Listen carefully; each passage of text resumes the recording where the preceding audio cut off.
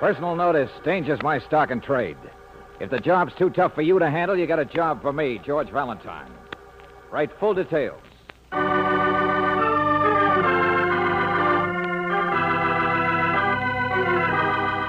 Let George do it.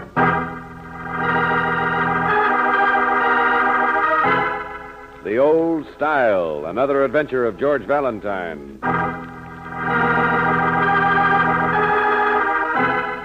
Mr. George Valentine, dear sir, my name is Jeremiah Stark. Perhaps you've heard it in connection with crime, with the study of crime, that is. I am, by vocation, an antiquarian, the owner of a modest curio shop on South Lane. But by avocation, Mr. Valentine, I've become rather an authority, if I do say so myself, on those desperate and terrifying deeds which men have committed in the past. Mr. Valentine, I've only this morning stumbled into a mystery so intriguing that I am at a complete loss to solve its riddle. Perhaps you can. Or perhaps someone must die. Sincerely, Jeremiah Stark.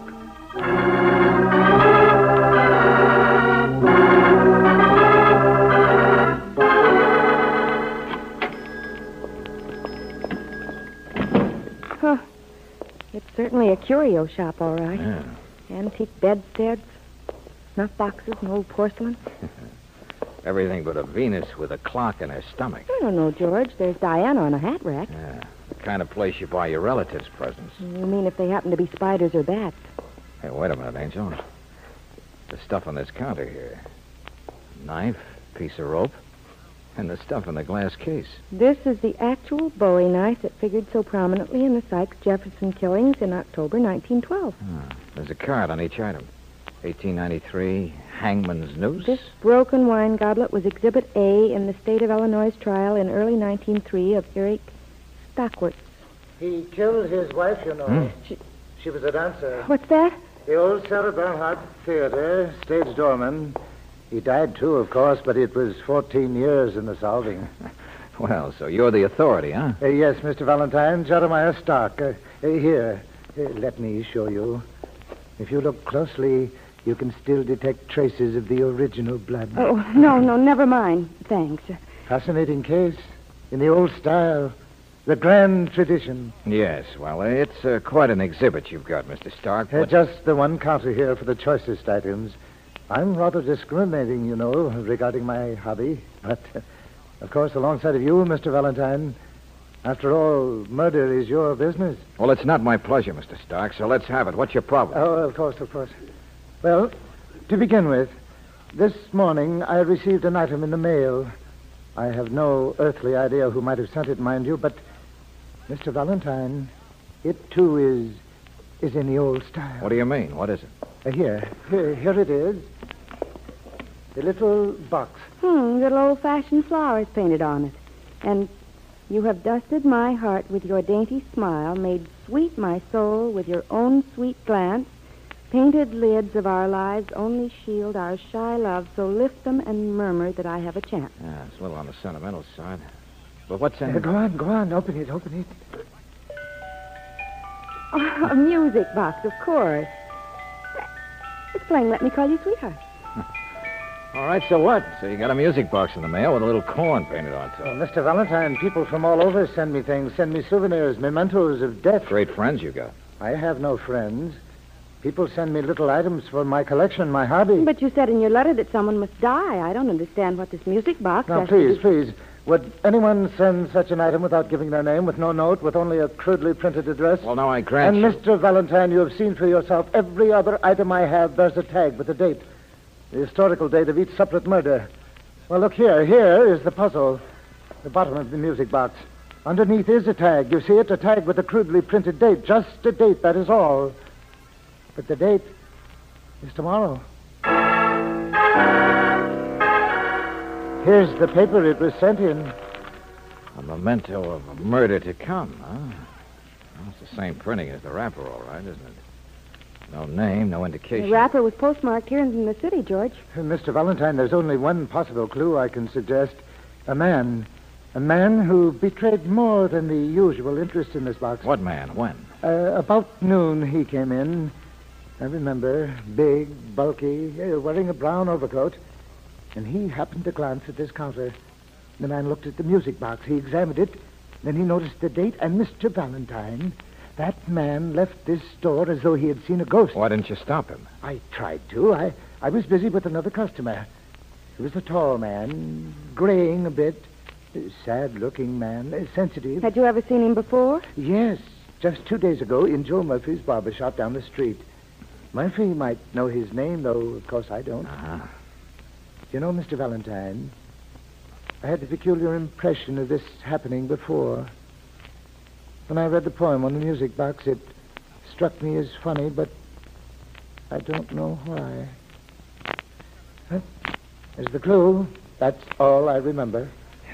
Well, Brooksy, so far it strikes me as crazy. Why, But Mr. take it easy, Mr. Stark. That doesn't mean I won't go chasing after your one clue. Crazy or not, I don't want any murders to happen tomorrow.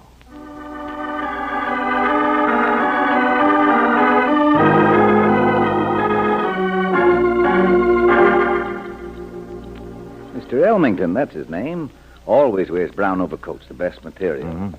Been coming in here for haircuts the past 10 years. Yes, it's Mr. Elmington. That's the man Stark means. Hey, hurry it up, will you, Joe? The old lady will chew my ears off. I'll be with you in just a minute, sir. Yes, Mr. Valentine, that's the man Stark refers to. Elmington, huh? Not the usual type in this part of town. He made his wad and moved out. Still faithful to the old barber, that's all. What else do you know about him, Mr. Murphy? Where could we find him? Telephone book, probably. We don't talk much. Why? Well, look, Joe, we're not prying. We're just He trying made to... his money manufacturing barrel hoops, if that'll help you any. A long way from music boxes, isn't it? Yeah. Okay, thanks a lot, Joe. We can find him. Just a minute, Mr. Valentine. Joe, for gosh sake. Be right back. Did you say music box?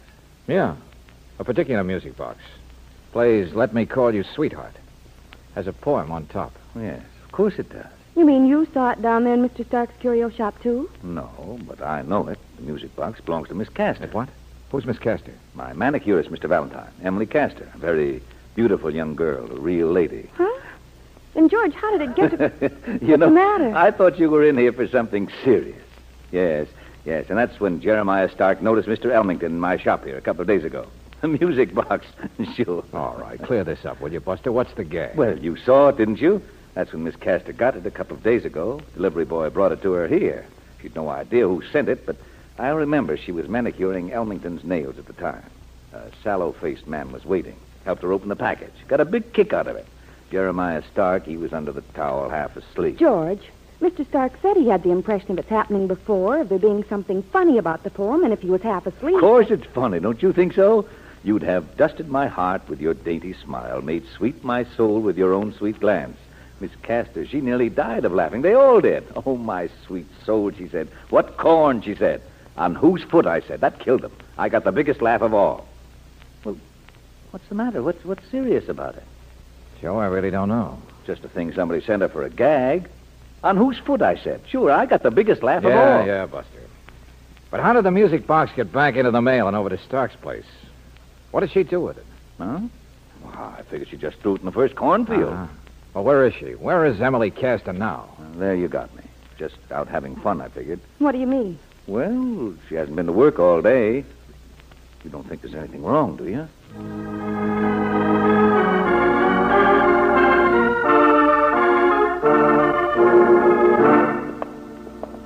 Here we are, Angel. Second door is Emily's. Here's the landlady's key, George. Oh, George. Yeah. Dead, all right. Stabbed. It must be he. Brown overcoat. Tall. Graying. Sure. It's Mr. Elmington's body, all right.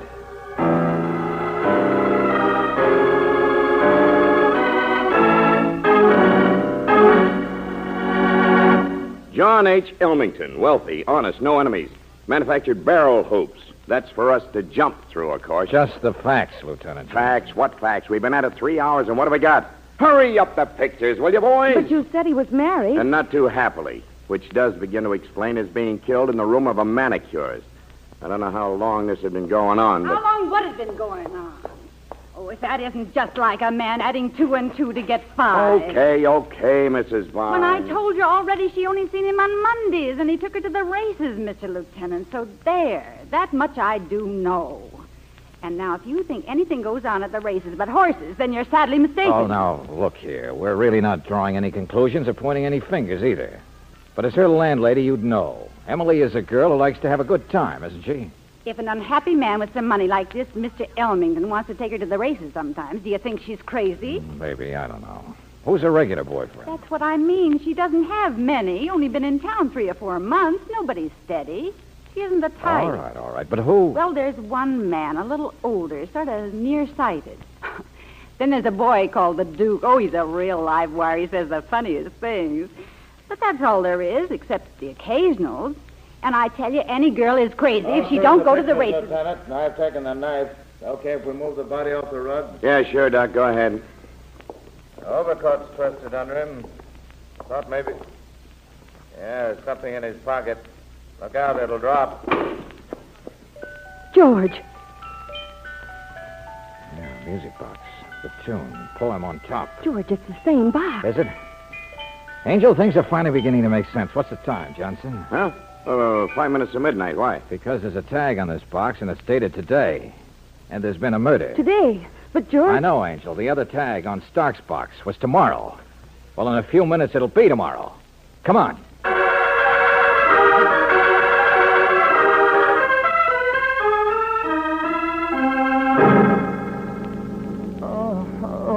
My head. He struck me. The head. All right, now take it easy, Mr. Stark. Yeah, this is it, Valentine. An old vase. Must have been smacked down on him from behind. George. Yeah, Angel? George, the first music box is still back there on the counter, and the tag is just the same as it was, too, dated tomorrow. You mean now it's today, Angel? It's 10 minutes after 12. Stark must have been attacked just after midnight, just a second before we got here. Oh, it's a great case, Johnson, the old-fashioned style. Huh? Yeah, in the grand tradition. We're up against a killer who keeps his promises. I wonder how many more music boxes he's sent around town.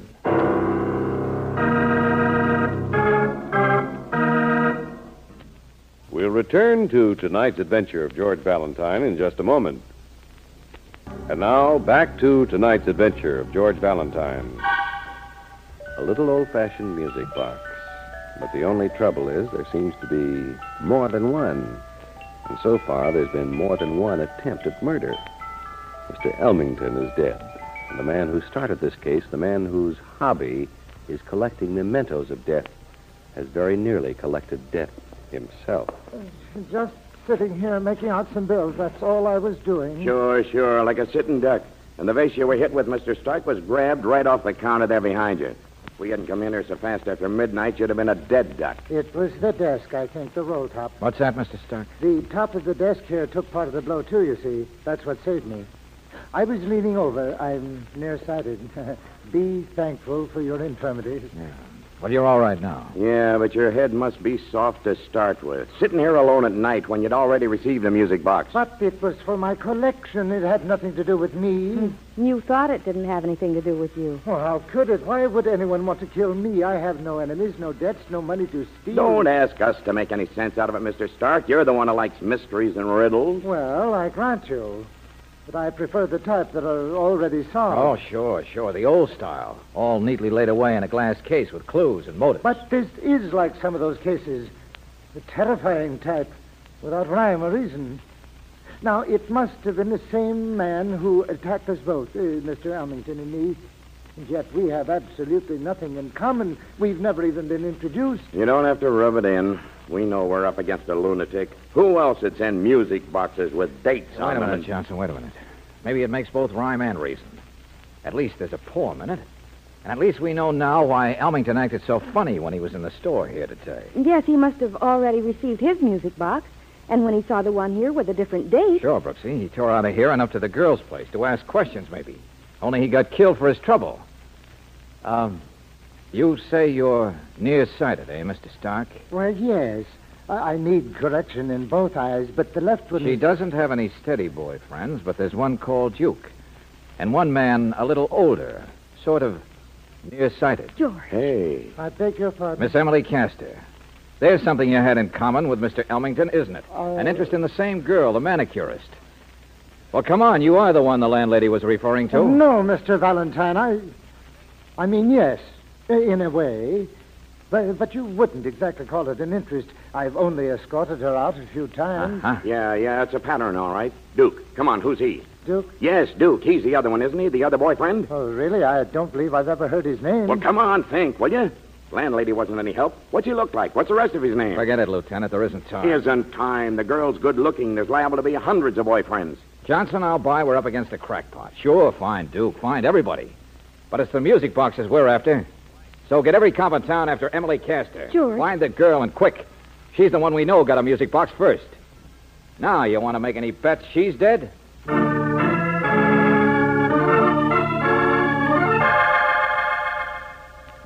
Valentine, do you happen to know, did Emily Castor have her manicure stuff yesterday? What's that, Johnson? A pair of manicure scissors, her initials, E.K. Where'd you find them? They just turned up in the police department's own lost and found.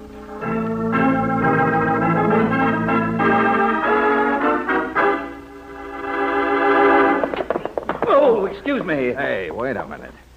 Joe, where are you going so fast? Mr. Valentine, Miss Brooks, good evening. Well, you see, I was Never mind, Joe. When did your manicurist lose her scissors? What? Her manicure scissors. You know, they had her initials on them. Yes, I understood, but... Why, I don't remember her losing them. Uh-huh, so it is a lead, Angel. She didn't lose them until yesterday, the day she disappeared. Mr. Murphy, did you ever see one of her boyfriends named Duke? The police have already asked me. I've never pried into her personal life. Never dated her yourself, huh? My own employee? I wouldn't presume to. Why? Why do you ask? Why do we ask anything? For instance, what are you doing out so late, leaving your quarters here in such a hurry? Well, I was just coming to see you, Mr. Valentine. Yeah? I found this left at my door tonight. See? A music box.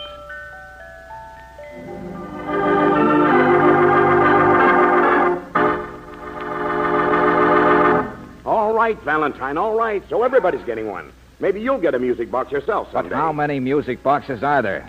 And we're not protecting the girl, are we, Johnson? And where's Duke? We haven't even found him yet. Forget it. There isn't time. Listen, if you just check the place the music boxes were made or sold, if we only knew how many there may be in town. There isn't time. It was your idea. Get in the car. Find the girl, you said. Well, don't get your hopes up, but we found the newsboy who turned in the manicure scissors to Lost and Found. He found them in the lobby of an apartment building.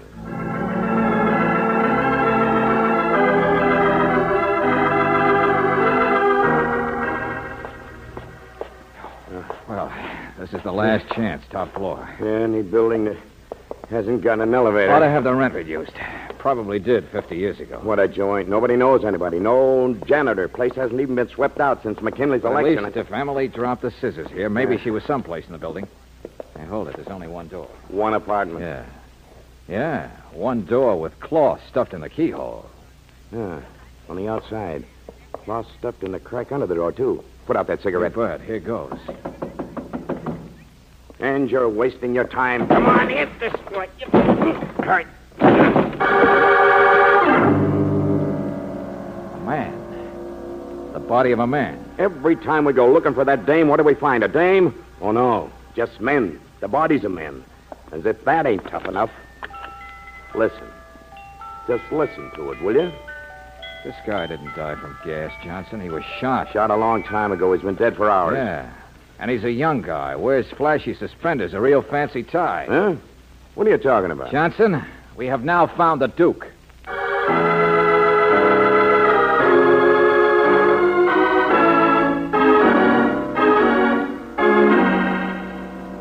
Lieutenant, come here. Huh? And Joe, Mr. Stark, you both stick around. Look at this, Lieutenant. More cloth stuffed around the street window, and the window's nailed shut. All right, so the murderer planned to turn the gas on this guy Duke and shot him instead. That's a radiator, friend. This place has steam heat, no gas. Oh. Yeah, and this overturned chair. And a bunch of neckties standing by it. Some of them still knotted. Torn. See, look here. Lipstick on one of them. Hey. Yeah, someplace around here. Wait a second. Top floor, isn't it? I looked in the closet once, but maybe... Yeah, here we are. It's been banged into place. Valentine, what in the Hand me name that of chair. No, the one right here. Sure, it's the one she used, and it kicked over. Escape door to the roof, Johnson. It's in all these old buildings. Hey, look here in their edge. blood on these splinters. Fresh. Sure, of course. She just got out of here a few minutes ago. Lieutenant, what's Never going on mind, here? never mind, Stark. Brace my leg, Johnson. This trapdoor's heavy. There we are. Yep. Okay, come on. Yep. Boy, it's windy up here. Yeah. Okay, swing your flashlight. Hey, beyond that stack. Over there by the edge. Oh, yeah, there she is. There she... Turn it off. Turn that light off. Oh, it's her, all right, Mr. Valentine. It's my manicurist, Miss Castor. Only what in the world is she... Yeah, I know, Joe. Turn the flashlight on your badge, Johnson. Huh? But come on, let's... No, stand still. The flashlight on your badge. She knows me, Mr. Valentine, knows my voice. Miss Castor! Miss Castor! No, Joe, stand still. You too. Oh, but that girl That over there... girl over there's so scared she's out of her mind. Stand still, Joe. Yeah, she must have finally clawed her way out here when she heard us coming upstairs to Duke's apartment. Must have thought we were somebody else. The same guy who left her there with Duke's body. Left her tied up in that chair with those neckties. Mr. Valentine, she's not moving. Maybe you... No. She's frozen there, you idiot. Let her keep watching us. Maybe it'll finally sink in we're all right. And if we're lucky, there won't be any more deaths. Any more music boxes. What do you mean? I mean, Duke has a sallow face, doesn't he? Pale. Well, yes, I've noticed as I've shaved him. So he's the last one. Everybody's accounted for, Elmington. Elmington was getting a manicure. The sallow-faced Duke, he was waiting. And Jeremiah Stark, he was under the towel half asleep. Well, I know, but... Everybody who was in your barber shop, Joe, the day the first music box came, to Emily. The night the police were at your place, and you never told them about the music box you said you received. Why not? Mr. Valentine... Because that one was Emily's, wasn't it? The first music box, the one that started it all, started you killing people. But The boys in the barber shop, the boys with more nerve who took her out. She was a lady. I didn't do those things, Mr. Valentine. I love her. And she probably never even suspected how you felt until you sent her up here with her scissors and stuff to give Duke a manicure. that's... Sure. Who else would she take orders from but her boss? Then you followed along and locked her in until you could finish the other boys. Oh, that's... What was the big plan? Were you going to come back here and jump off the building together with her? Big romantic deaths? Only we moved too fast for you. Mr. Valentine, I'm here, aren't I? I'm here on the roof. Sure, you're here, Buster. I'm here, and you're not touching me. And if you grab, I can run. If she sees me coming... Nobody's going to hurt anybody, Joe. Stand still, Lieutenant. You won't stop me, not before Emily and I go to Oh, our... Joe, I like you. I wouldn't Oh, hurt you. cut it, Johnson. Let him go. It'll be a big romantic death, and people will laugh their heads off. What? Oh, what a sucker, they'll say. What a jerk. It'll be in the newspapers and everyone. Joe, you killed me. Stop that. The poem. I can see it on the front page. Silly little flowers all around it. You have dusted my heart with your dainty smile, made sweet my soul. Oh, my sweet soul, they'll say. That Joe Murphy's a car. I laughed, didn't I? I laughed at the poem, too. Sure, because you had to, because you said it. Corn on whose foot, you said, and it killed them. You got the biggest laugh of all, and no wonder. A guy like you dreaming about a blonde manicure. Stop laughing. Just a gal, but what a laugh you'll get this time. Stop laughing, all of you. Stop it. I'll kill you. I'll kill you. Hey, I got him. Oh, good work, Valentine, getting him sore enough to rush us. The girl, can you see her? She okay? Yeah, she saw what happened. She's crawling from the edge. Why, that poor kid. She's been near this same abyss for months and never knew it.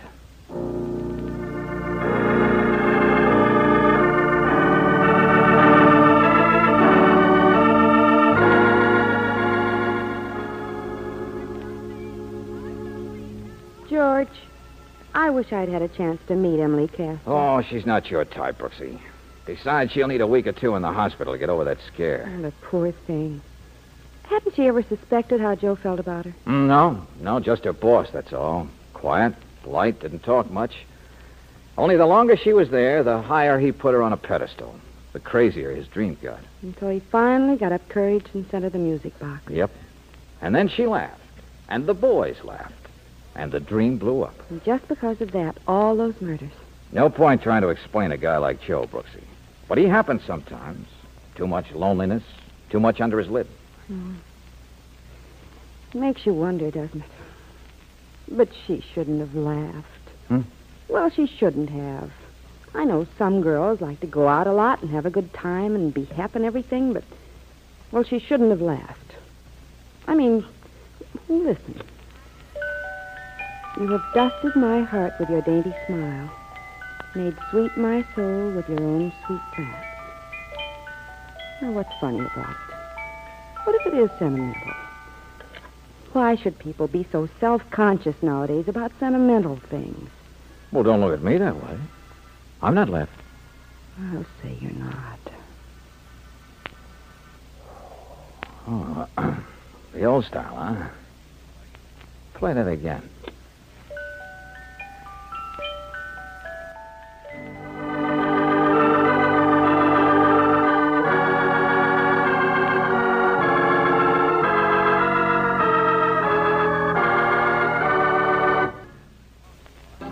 Robert Daly is starred as George. Let George Do It is written by David Victor and Jackson Gillis and directed by Don Clark. Virginia Gregg appeared as Brooksy. Ken Christie was heard as Lieutenant Johnson. Ed Begley as Joe. Bob Griffin as Stark. And Frank Hale as the landlady. The music is composed and presented by Eddie Dunstetter. Your announcer, John Heaston. Listen again next week, same time, same station, to Let George Do It. This is the Mutual Don Lee Broadcasting System.